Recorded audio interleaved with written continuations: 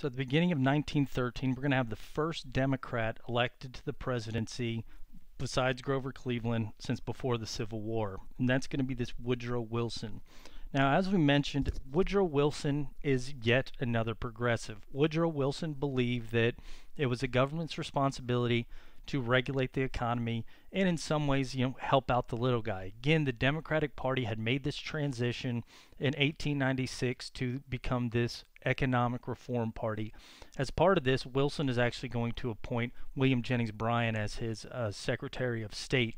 So he is an economic reformer. Again, the Democrats, social reform, they want to stay away from that because if social reform comes around, it could potentially mean racial reform, which Southern white Democrats do not want that. But again, a good chunk of the Democrats are farmers.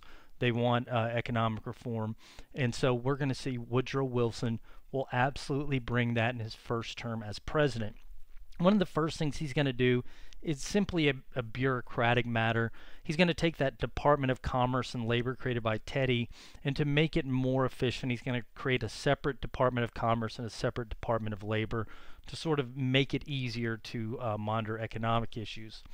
The big thing that Wilson's going to do, or the two big things he's going to do, one is going to be in 1913, one is going to be in 1914, are going to be dealing with major economic issues. The first thing is in 1913, and it's going to be something called the Federal Reserve Act. So the American economy has been in dramatic fluctuation really since the United States started. Part of this is because the economy depends on how much gold is available in circulation, if new gold mines are discovered. As we talked about after William Jennings Bryan failed to win the presidency, U.S. went on the gold standard. And so basically the U.S. is printing money out, but they make sure the amount of money is based on gold. So the U.S. government would acquire gold. They would print out money for how much gold they have in Fort Knox or wherever they're securing it, and they couldn't print out more money unless they got more gold. And so basically this meant more money's out there if there's more gold in circulation, which caused massive inflation and deflation based on sort of an arbitrary measure. If somebody finds gold, government's easier to acquire gold, so there's more money. That's kind of crazy. And so goods could go up and down based on gold discoveries. Well, people realized how difficult that could be to manage an economy that constantly goes up and down. So in order to control the money supply and provide some regulation of the economy, in 1913, Wilson, or Congress will pass and Wilson will approve something called the Federal Reserve Act. And what the Federal Reserve Act does is incredibly complicated, so I'm going to oversimplify it, but it creates an independent body that will determine how much money should be in circulation. So if you're having increased inflation, then where the price of goods are going up, the government should limit the amount of money in circulation. If and I might be getting this opposite, but if there's price of goods is going down, more money in circulation to make the price of goods go up. You don't just print out if there's more gold out there. You print out based on inflation and deflation in the economy. A lot more complicated than that, but it's basically meant to prevent price fluctuations that have been plaguing the U.S. economy since the beginning, and especially since the gold standard. Creates a new currency system, and this board created by the Federal Reserve Act regulates currency, interest rates, that type of thing.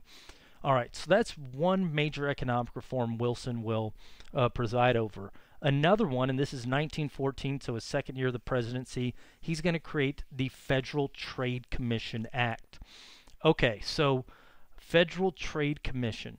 What the FTC is something that Teddy had actually proposed. So when we talked about the Gilded Age, we talked about these monopolies and these corporations creating these huge trusts that would monopolize, take over industry, price gouge, and use their power to suppress competition. We had seen Teddy use the Bureau of Corporations to rip apart these companies using the Sherman Antitrust Act. Taft had done that as well. Well, the issue with that is that sometimes you would rip apart these companies, that and prevent them from uh, you would hurt business overseas chances. So you're doing this, you're ripping apart the company to prevent monopolization at home and to prevent unfair competition at home, but it also hurt business overseas. So you need big business if you're competing at the world stage. You don't want to rip apart a company because that would make it less effective in competing with Britain, France, other countries around the world. So you want to regulate it, but you don't want to destroy it. Basically, politicians came to the understanding that you can't have monopolies, price gouging, but you in unfair competition at home, but you also want big companies to compete at the world stage. Well, what Wilson is going to do, and this is interesting because when he ran in 1912, he basically said, I'm going to continue trust busting. Instead, he's going to adopt the idea of simply regulating business. What the FTC will do is if a company crosses interstate lines, the federal government can now regulate it, meaning that they can investigate it for price gouging, monopolistic practices, things like false advertising. FTC does that as well. And if they find that they're violating certain laws, the government can step in and fine it. Now, not rip it apart, but fine it. Maybe also do stock sell-offs, that type of thing. But basically, they can step in and regulate it, not rip it apart. Again, ripping apart, maybe that we went too far with that, but we do need this regulation. So what the FTC will do is it's going to absorb that Bureau of Corporations. Remember, the Bureau of Corporations was just an investigatory body. Once it investigates, they apply the Sherman Antitrust Act, charge the company, then break it apart. The FTC will be like the Bureau of Corporations in that it can investigate malpractice in business, but it can also has teeth. You don't need to use the Sherman Antitrust Act. The government will give it the power to investigate and levy punishment against these companies. So regulate, don't destroy. The FTC will be passed under Wilson, and again, it's going to regulate all interstate business. Teddy had initially talked about this, and here Democrat Wilson is going to adopt as part of his platform. Now, Wilson is going to be a little hesitant on social reform issues. So he's happy to sign FTC into law. He was happy to sign the Federal Reserve Act. But some people are going to be calling on him to step in on social issues like child labor laws. Now, are child labor laws, is that an economic problem or is that a social problem? Well, Wilson will actually understand it as an economic problem, and he's going to sign into law something called the Keating-Owen Child Labor Act in 1916, and basically Wilson doesn't believe it's right to employ children under a certain age. You don't give them a fair chance in life. And so he's going to pass into law, and what this will do is it's going to use the federal power to regulate interstate business to say that companies crossing interstate lines can't use children under the age of 14 as laborers. So if you're a major corporation, you cross interstate lines, you can't employ children under the age of 14. This Keating-Owen Child Labor Act will be put into law. One thing Wilson is hesitant to pass, however, is women's an amendment, national amendment, giving women the right to vote. Wilson, I believe he doesn't think women should get the right to vote, but he's going to do what politicians do when there's an issue that's incredibly divisive. So they don't want to say they're in favor of it because they know they're going to lose votes from people that are not in favor of something. But they also don't want to say they're not in favor of something because they know they'll lose votes for those who are in favor of it. So what Wilson is going to do when a lot of women, these suffragettes, will start calling on him to pass a national amendment saying states can't take away the right to vote based on sex, Wilson's going to talk out both sides of his mouth. He will say, I am personally for women getting the right to vote, but I think states should decide it. This is the exact same response you would get out of politicians who didn't want to make a decision in gay marriage. They would say, I don't want to lose votes from people that are against gay marriage, and I don't want to lose votes from people that are for gay marriage. So they would say, we'll let this be a state matter.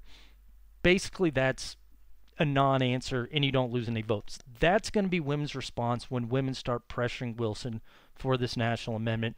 He says, I'm for it, but I think the states should decide it, so nobody can get mad at him. So again, This is a social issue. He sort of shies away from it. Um, and this is how Wilson is going to run from 1912 to 1916. Economic reform, but slow on social reform. So we see, again, another progressive candidate as president, although the way he's progressive is going to be very different, or slightly different, than the presidents that came before him.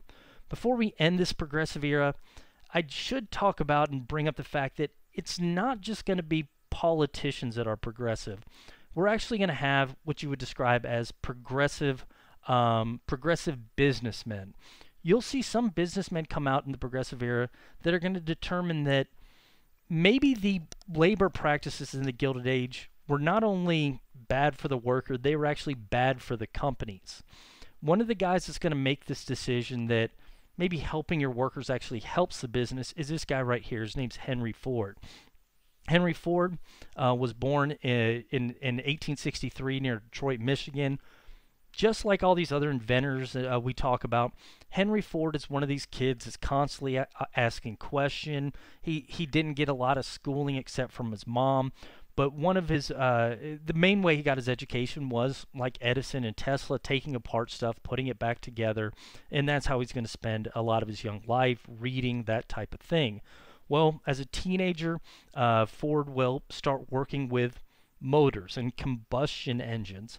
So a combustion engine is nothing new. Combustion engines are the idea of taking a fuel or fuel source and causing basically a controlled explosion. And this controlled explosion drives pistons, which then you can use to create mechanical energy. So if you go into a car, spoiler, we're getting there, and you inject gas, what happens is when the gas is injected, it creates an explosion, controlled explosion, and the pistons create mechanical energy. These things had been around for a while, but Henry Ford is going to start experimenting with them, and he's going to develop ways to make these combustion engines more efficient.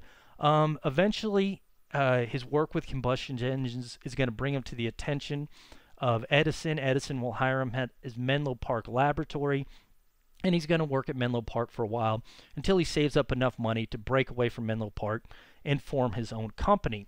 When Ford forms his own company in the late 1800s, he's going to come up initially with a very bad idea. He comes up with the idea for something called a quadricycle. What a quadricycle is a vehicle that's a combustion engine. You load it with gasoline, a fuel, and what it will do is it only seats one, maybe two people, and it's almost like a luxury vehicle. Think of it almost like an ATV, in that there's not any practical purpose other than looking cool or having fun. Basically, this quadricycle, you can ride it around town, you can show it off to your friends, but you can't have people ride with you simply because there's not very much space. You can't carry any luggage, any items in it. It doesn't go long distances, simply doesn't have the gas to do it. And because of the way that Ford manufactures it, the cost to produce these quadricycles is incredibly expensive. So the only people that are going to buy these quadricycles are the very wealthy. So Henry Ford produces these things slowly. He doesn't sell very many of them because the cost of producing these things is a lot. And the only people that buy them are robber barons, the handful of people with expendable capital in late 1800s United States. Well, Henry Ford is going to learn a lot of lessons from this quadricycle. One of these lessons is going to be, if I can make this thing in bulk, mass produce it, I can make it a lot cheaper. But if I mass produce it, I need to find a bigger audience. I can't just sell it to rich people. I need to produce something that average Joe Schmo wants and can afford. And if he can afford it and he buys it, more people that buy it, the more production costs can get lower. This opens up more customers. The more customers, the better. So Henry Ford is going to shut down quadricycle production, and he's going to start working on automobiles. And he's going to come up with this idea for this Model T automobile that's practical, and it's something that average Joe Schmo can afford, not just a luxury vehicle for the wealthy. Now, Henry Ford is not the first to produce automobiles. A guy named Carl Benz had been doing it in Germany before. People have been trying this railless, railroads before. But Henry Ford is going to come up with an idea for a vehicle that is affordable and practical. And what he's going to do in 1903 is he's going to get a number of investors together, and he's going to create Ford Motor Company in his hometown of Detroit in 1903, with the idea of producing an affordable and practical vehicle that average Joe can afford. And one of the things that Henry Ford is going to do at his motor company is he's going to create a way to produce this much cheaper by producing the car on an assembly line. So he's going to come up with it's initially steam-powered assembly line. What it'll do is it's going to move from one station to the next, where you're going to have different individuals work on different parts of the car.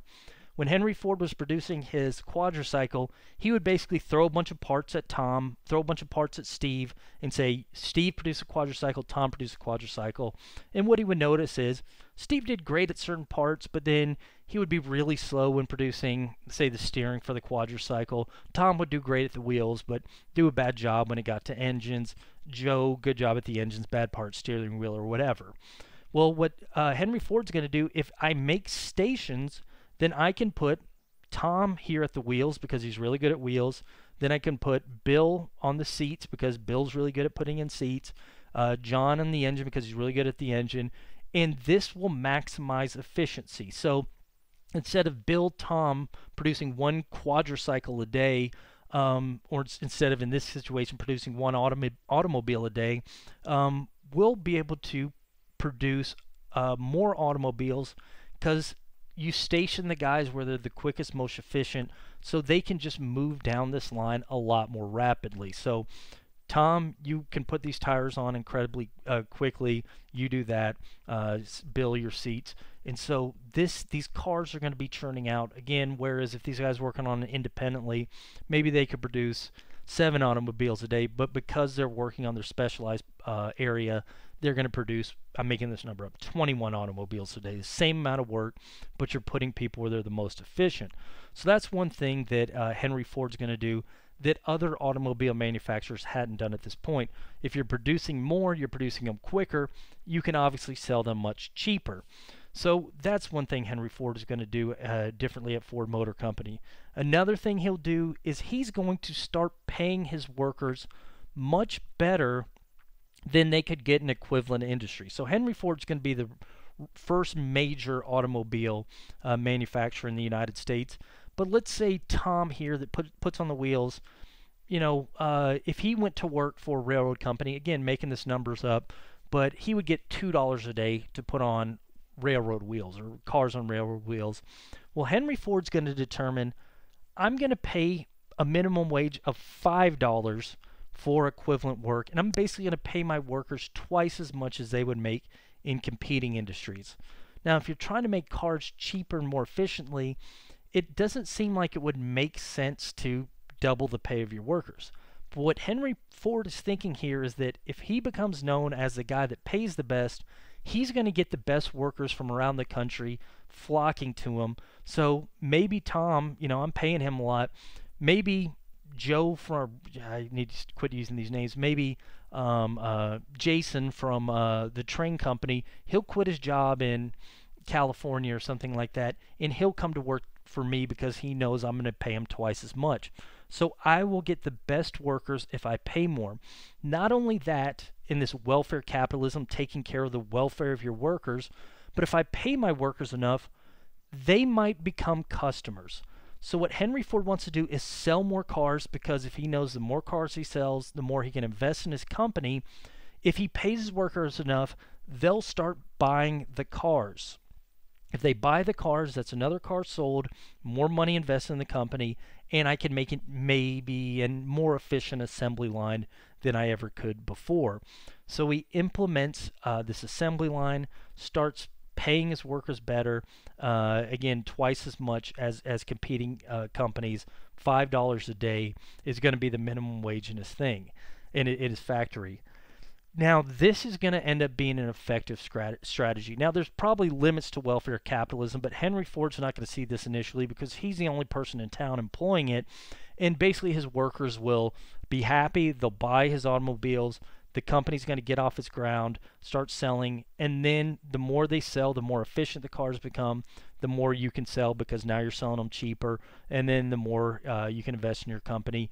And we'll see that Henry Ford will essentially start an industry where none had existed before. As a matter of fact, the United States starts leading the automobile industry incredibly easy. Basically, U.S. is going to, if you want to buy a car and you want to pay a reasonable price for it, you're going to buy it from Henry Ford. Now, very quickly, Ford will see competition in terms of Chevrolet, Dodge, that type of thing pop up.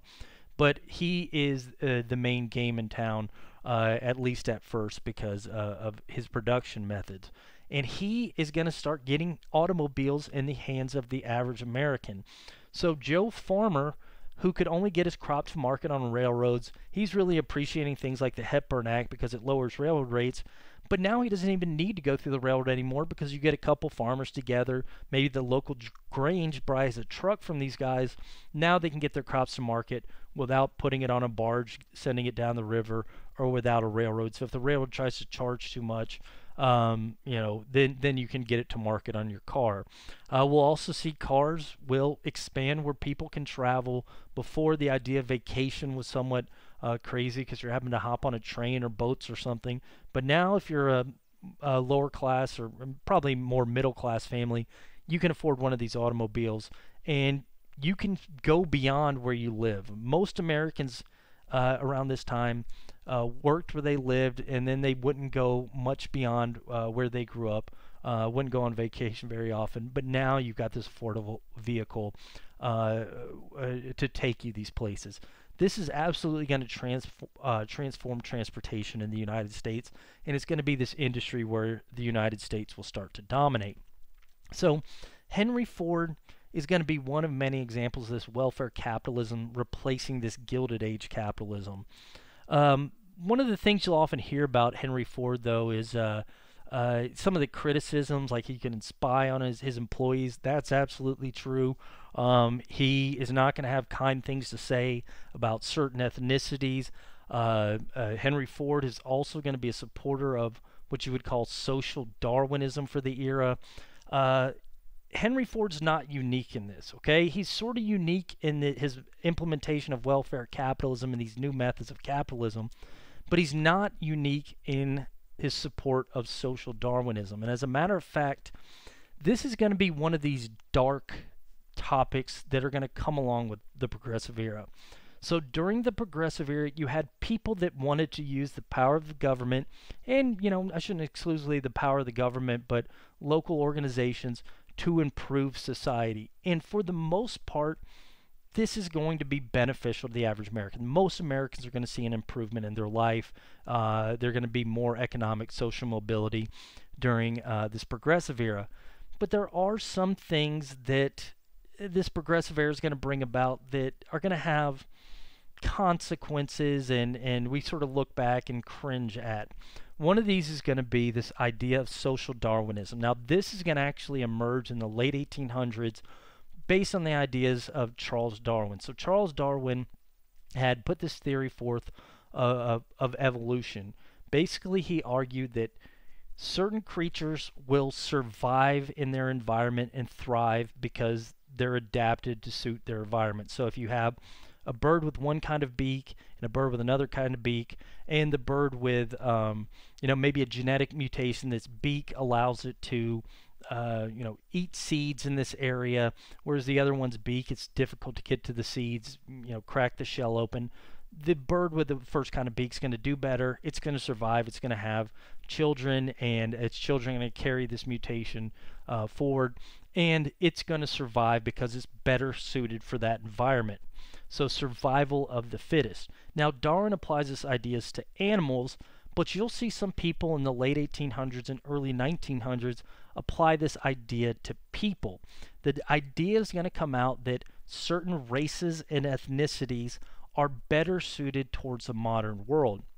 Now, the way they classify this will differ from one social Darwinist to the next. But some people will say it's based on color of your skin. Some will say it's the shape of your skull. This is sort of this social Darwin measuring test. Some people will say it's the size of your nose. but they're going to apply all these fairly arbitrary measures to measure a person's capability to deal with modern issues and modern societies based on, again, things that seemingly have no relation to anything, but at the time they believe they did. So social Darwinism itself is not dangerous. It's just an idea, it's a sort of silly idea that people put out. The thing that's going to make this dangerous is going to be what people applying this in the early 1900s in the form of eugenics. So what eugenics is basically the application of social Darwinism and the measurements that are going to be put in place to limit certain people, certain people from having children, or to limit certain populations. So what we're going to see is some people will advocate for, some of it's going to be childish. Some people will start advocating for certain children. They'll have eugenics parties. Well, they'll have all the neighborhood kids gather together, and the neighborhood kids will, the parents will have a doctor measure their heads and noses and things like that, and then the doctors will basically proclaim Billy the best eugenics child, and then Sally the best eugenics child, and they'll say, you guys are going to produce the healthiest kids, you guys are going to be the most successful in this society. Silly stuff like that. You would also have doctors put together eugenics marriages where, they'd find couples. It was almost like reality TV, and say this person has the perfect shape for eugenics shape, face, things like that. You guys should get married. It's kind of funny. You look that stuff up, you'll see these things turn out to be disasters because you're throwing people together, probably don't like each other, and seeing if that works out. But that kind of stuff, it's not, I don't even know if it's necessarily harmful. It's just kind of silly. But the thing that's going to make this eugenics harmful, and by the way, the thing that kind of makes eugenics really dangerous is people classifying people and basically determining, thinking they have the foresight to know what's best for the society not only they live in, but future societies. But what the thing that's going to make it truly dangerous is that we'll see this push, not at the national level, and this is one thing you got to credit the United States with, but private individuals and specifically local governments, specifically some state governments, will do things to limit certain populations from giving birth. Like, for example, in Virginia, we'll see the state of Virginia start a sterilization program for people convicted of violent crimes, particularly rape. When a person goes to prison, they'll be castrated. I don't know if I'm using the right word there, but they'll be sterilized, essentially. Sterilized meaning prevent them from having children, to prevent them from giving birth in the future. So we start to see this at the state level. It'll be people convicted of crimes, people with mental retardation, people that certain disabilities in places like Virginia and some areas, other areas of the country, will be prevented from sterilized, so they can't have children. So you see this, and this is, again, this progressive idea that we're going to make a better society by implementing these government measures. Again, the federal government doesn't do anything here, because enough people will start mocking this and basically saying, one, how do you know what's good for the society?